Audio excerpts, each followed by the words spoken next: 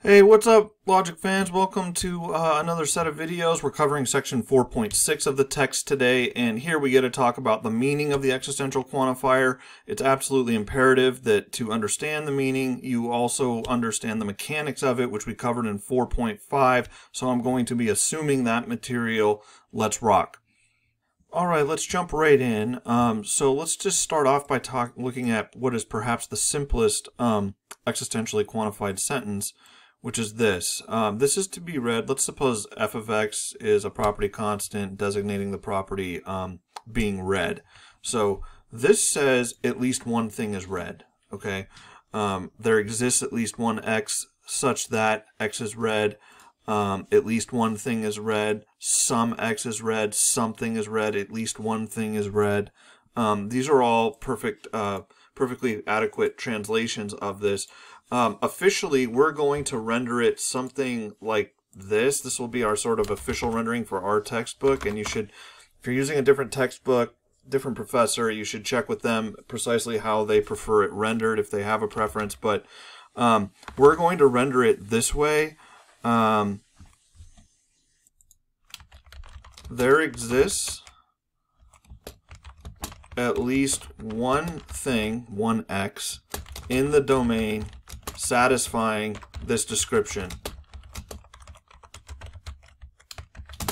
Okay, so that's just this part. There exists at least one thing in the domain, all right? And if you need to remember, if you need to know about domains, check out 4.4. That's where that concept is first introduced with respect to the meaning of the universal quantifier, but I'm assuming that here.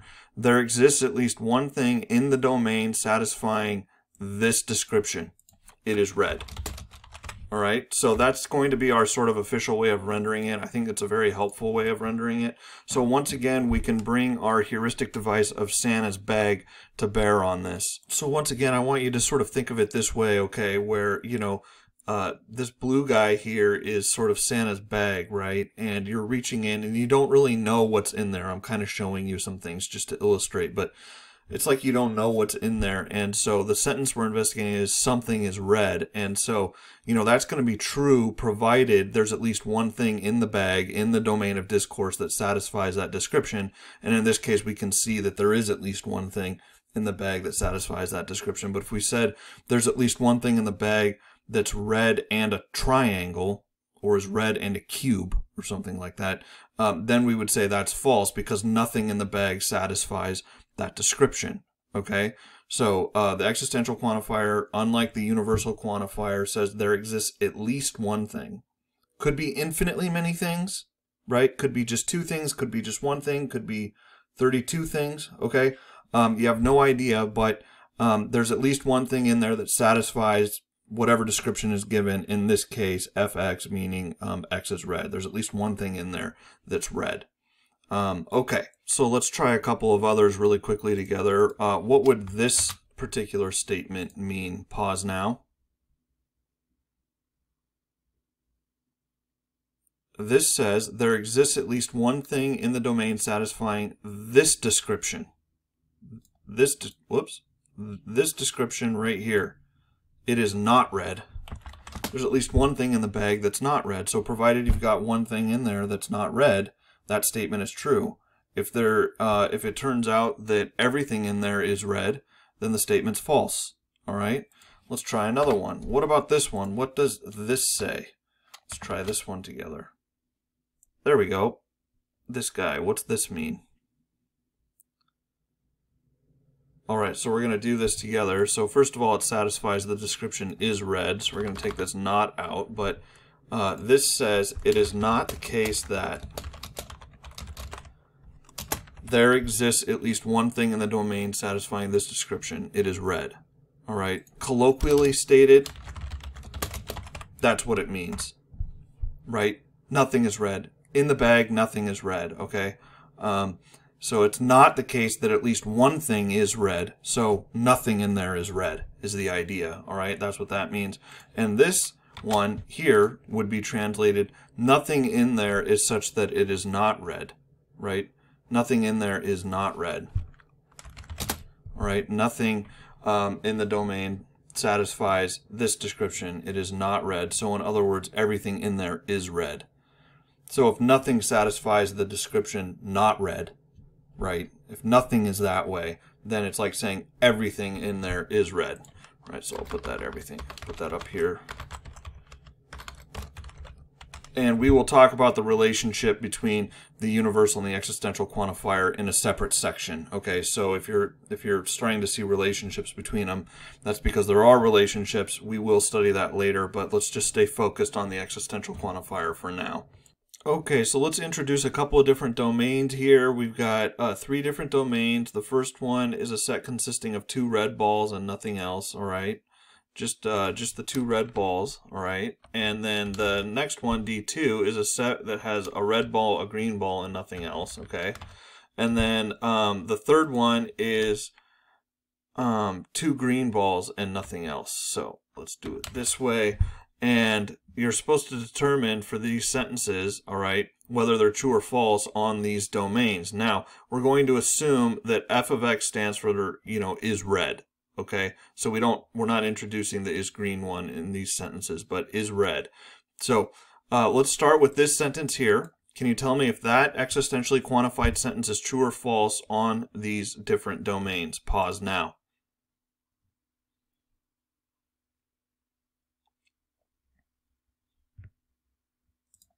Okay, hopefully you've had a chance to pause and think about this, but on D1, it's true that there exists at least one red thing, so that is in fact true.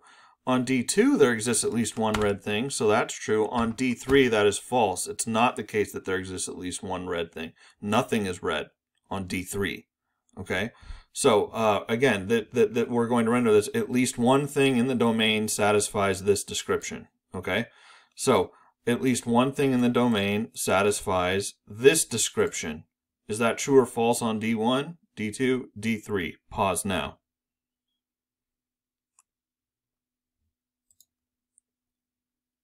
Okay, so hopefully you've got a chance to think this through for yourself and really do think it through. At least one thing is such that it's not red. Well, that's false on D1, right? It's got 2 red balls and nothing else. It's not the case that there's at least one thing that's not red.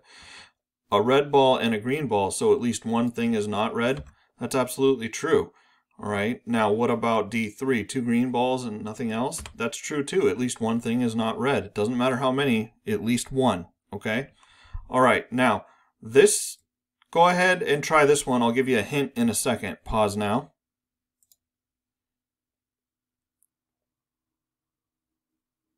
All right, your hint is that this sentence is the negation of this sentence, right? If you were to build this sentence up from scratch, a la 4.5, or rather if you were to build this sentence from scratch, a la 4.5, first you would build this, and then immediately after you would use QS2 to get that, right? So this is the negation of that. Pause now. Okay, I mean, if that's the negation of it, it's just going to take the opposite values, right? So it's going to be false here, and true here. Let's go through it. This is like saying nothing is red. It's not the case that at least one thing in the domain is red. Well, that's false here, and it's also false here. It's not the case that at least one thing. So it would be false on this one. It's not the case that at least one thing is red. Nothing is red. Well, that's true here, right? So it works out that way too. All right, go ahead and try the last one, true or false on these different domains.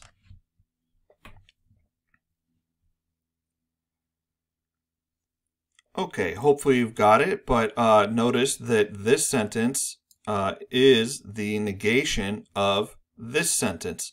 So it's going to do the opposite, right? It's going to go true, false, false, all right?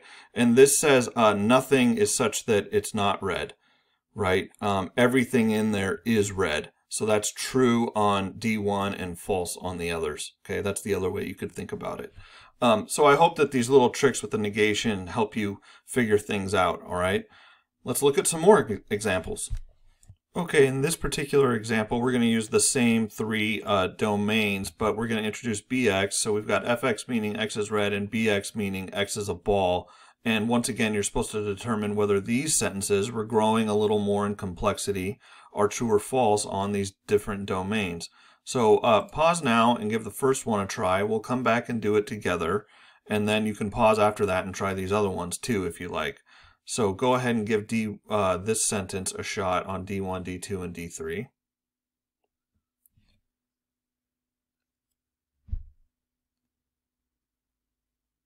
Okay, so let's go ahead and take a look at this, all right? And I might break and do a little bit of a deep dive on this kind of thing. So let's look at this. This says there's at least one thing in Santa's bag. Reach in there. You're going to pick something out, okay? At least one thing in there is red and it's a ball. So at least one thing in there satisfies this description, right? And provided that that's true, provided there's at least one thing in there satisfying this description, the whole existentially quantified sentence is true, otherwise it's false. So let's take a look at D1. 2 red balls and nothing else. Is it true that there's at least one thing in there, some one thing that you pick out that could satisfy this description? It's red and it's a ball? Yes, so that is true in this particular situation on this domain. Let's take a look at domain 2. A red ball and a green ball and nothing else. Is it true that there's at least one thing, some one object that satisfies this description? It's red and it's a ball. The answer there is yes, absolutely. There's the red ball, right?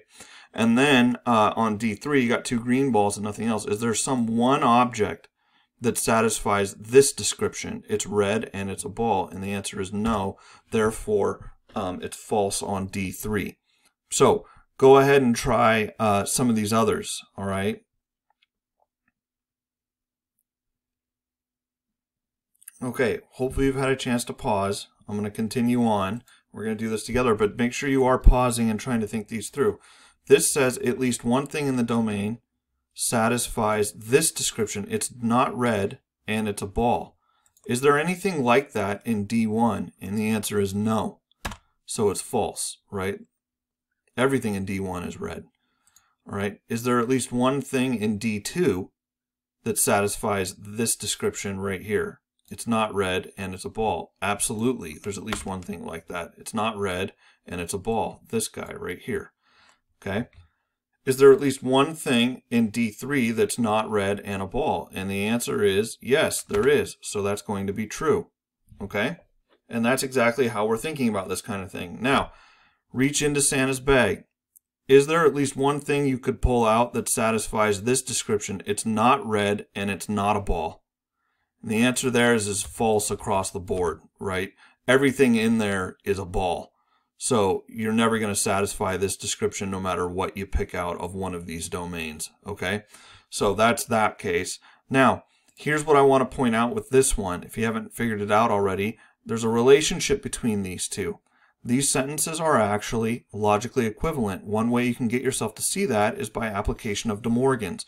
We will talk later about how to apply De Morgan's to quantificational sentences. That'll be chapter 6. But intuitively, you can see that like you can distribute this through and change the or to an and you kind of get this. So since they're logically equivalent, these are going to take the same truth value on every domain, okay? A concept we will discuss later, but I just wanted to observe so that you can help yourself sort of, problem solve a little bit. Yeah, can I see that the sentence is logically equivalent to another sentence that I can do? And so that's a nice problem-solving strategy for these types of things. Okay, I don't want to rush us, so let's spill on to the next video. See you on 4.6b.